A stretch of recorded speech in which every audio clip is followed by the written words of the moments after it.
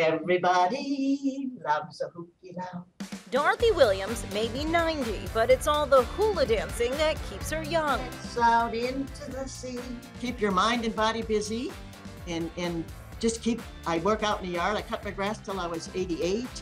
This Hawaiian cancer survivor made audiences beg for more last month on national television with the rousing striptease act from the musical Gypsy.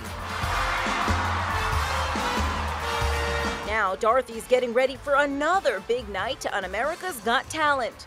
What show-stopping act she'll do remains a secret. Well, I thought I'd be a role model for senior citizens and also be comic relief for all the other acts.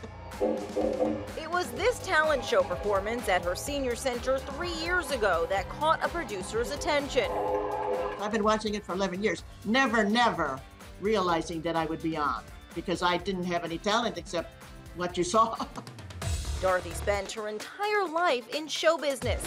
First, she was a tap dancer, then acrobat, and even a clown for 40 years. I was in USO in 1945, and then even after I retired from show business, I did the Navy Pier and all the hospitals, veterans hospitals and stuff as a Hawaiian dancer. Then I turned into a Hawaiian dancer.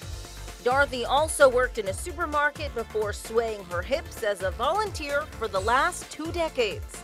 That is, until stardom called. My big boss at the senior center, I told her I was invited to come, and she says, well, go for it. You're 90 years old, go for it. For InsideEdition.com, I'm Lee Sheps.